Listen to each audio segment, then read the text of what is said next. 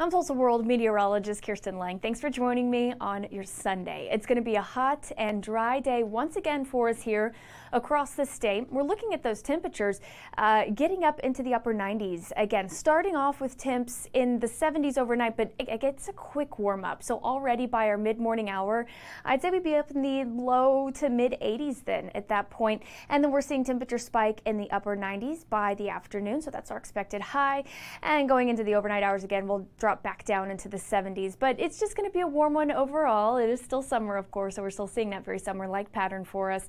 Winds will be coming in from the east today. They were out of the north yesterday after that front moved through, but they're slowly starting to shift then, and we'll see a southerly breeze then for the rest of the day on Sunday and into the start of Monday. All right, so our 7-day planner, we're just kind of hovering between the upper 90s and low 100s pretty much all week, with overnight lows staying in the 70s.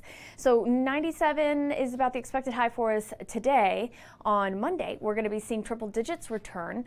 On Tuesday, again, upper 90s and then a chance for a couple of showers. And then we'll see those triple digits return once again as we head into the end of the week and the start of next weekend.